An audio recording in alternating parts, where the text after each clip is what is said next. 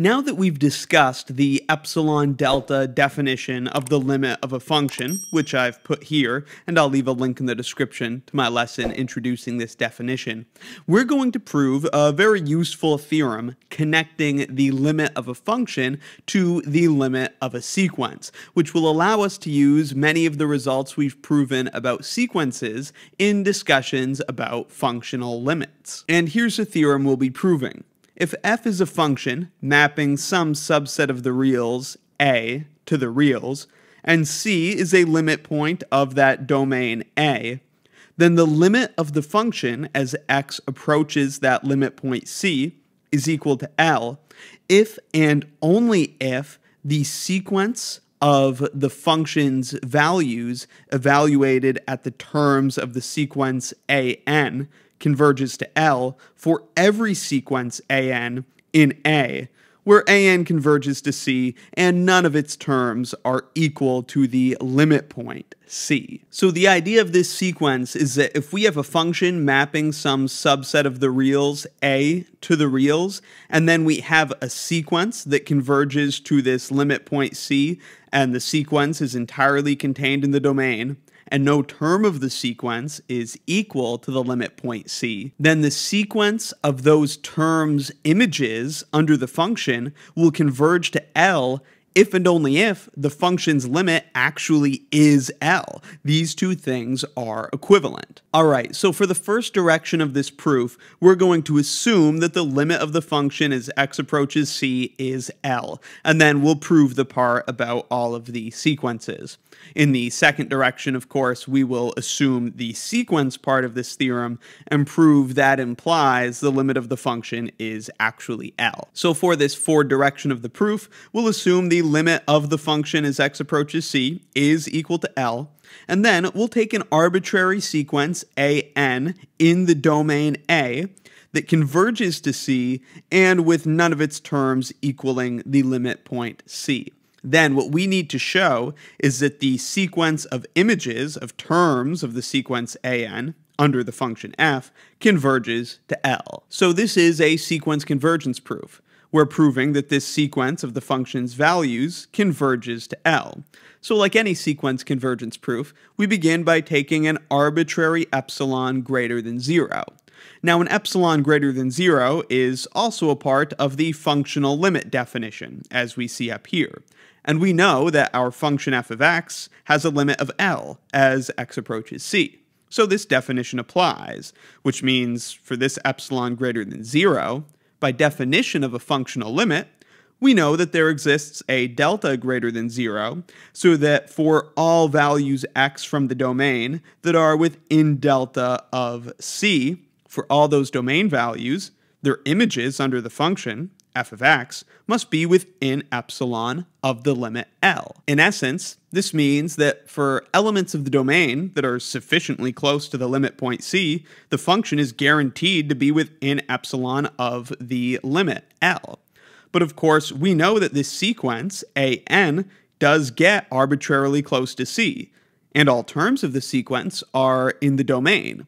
So we can consider these terms of the sequence to be like numbers from the domain that are arbitrarily close to C and thus force the function to get arbitrarily close to the limit L. So in the same way that we can take domain values x that have some distance from C but are within delta of C, since the sequence an converges to C, we can take terms of an that have the same property. They have some distance from C, but they are within delta of C. We know that all terms of the sequence, after a certain point, must satisfy this. And since all terms of an after the nth term satisfy this, that must mean that all terms of f of an must be within epsilon of the limit L, which by definition means that f of an converges to L. One more time, we begin a sequence convergence proof by taking epsilon greater than 0. But then, since we already know that our function as x approaches C has a limit of L, that means for any epsilon greater than 0, there must exist a positive delta so that for all numbers x from the domain that are within delta of C, the function's values for those domain numbers must be within epsilon of the limit L. But since our sequence an comes from the domain and converges to C, that sequence eventually just consists of terms of the domain of the function that are within delta of C. And so certainly those function values f of an will again be within epsilon of the limit, because the terms of this sequence after the big nth term are just domain values that are within delta of C. That's all they are. So certainly the function's values have to be within epsilon of L. And so by definition, the sequence f of an converges to L. That completes the forward direction of the proof. So we can move on now to the second direction, where we assume that for every sequence an in the function's domain A, where an converges to C and none of its terms are equal to C, the sequence of the images under F converges to L. We want to show that this implies the limit of the function as x approaches C is indeed equal to L. But we're going to do this one by contradiction. So we'll begin by supposing for contradiction that the limit of the function as x approaches C is not in fact equal to L. So considering the definition of a functional limit carefully, we need to negate this definition for our contradiction assumption. One of the important things in this definition is the there exists a positive delta. Since we're assuming that our function does not have this limit, in the negation of this, we're going to have a for every delta. So let's go down to that contradiction assumption and the resulting negation of the functional limit definition. If f of x does not have this limit of L, that means there exists some epsilon greater than 0, so that for all positive deltas, there exists an x in the domain of the function that is within delta of the limit point C, but where the image of x is not within epsilon of the limit L. So we know there exists this positive epsilon, so that no matter how close we get to the limit point C, there will be numbers in the domain that are that close, but whose images under the function are not within epsilon of L. That's what it means for this function to not have a limit equal to L as x approaches C. How we're going to use this is as follows. We have this epsilon greater than 0 for which we know the following is true. So we're going to take a sequence of deltas that converges to 0, and for each one of those deltas, we'll be able to take some x from the domain satisfying this. And as a result, we'll construct a sequence of terms that converges to C, but whose images will all fail to be within epsilon of L. Thus, we'll have a sequence that defies the original assumption. So here's our simple sequence of deltas that converges to 0. We're saying delta n equals 1 over n. This is going to allow us to take values from the domain that get closer and closer and closer to this limit point C.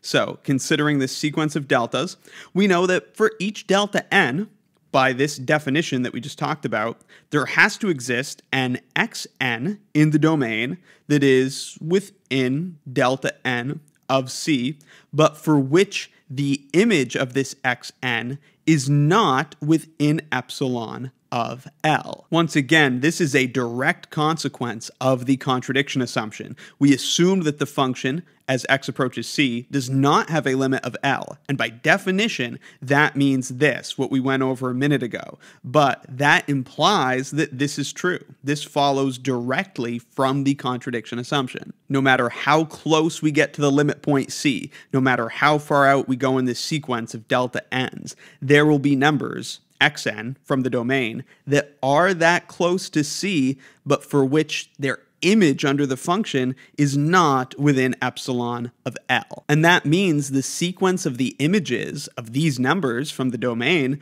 cannot possibly converge to L, because every single one of them, every single xn, fails to have an image that's within epsilon of L. So certainly f of xn does not converge to L. Let's make sure to clarify that this sequence of terms, xn from the domain A, does satisfy our hypothesis. It is a sequence that our hypothesis applies to, which would mean that the sequence of its images under the function converges to L. It is a sequence our hypothesis applies to because each xn is from the domain A, so the whole sequence is in A.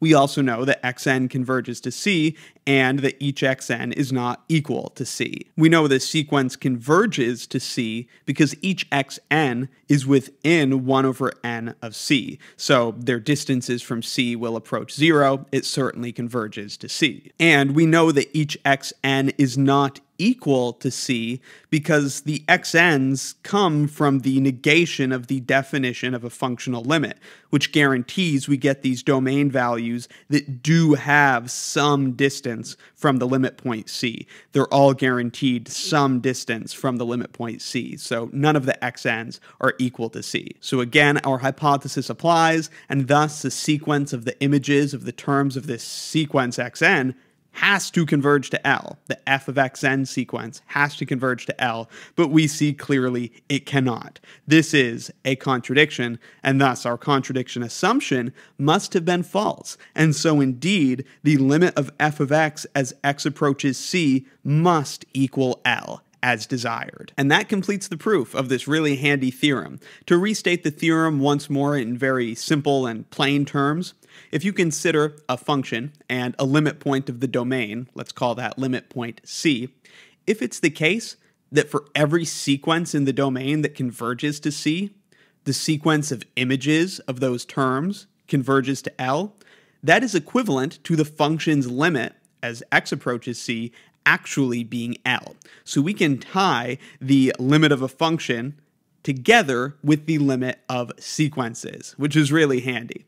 Thanks for watching. Let me know in the comments if you have any questions about this proof, and I'll see you next time. Reindeer to pick me up and slowly get to know me. We'll unwrap each other until we're never lonely.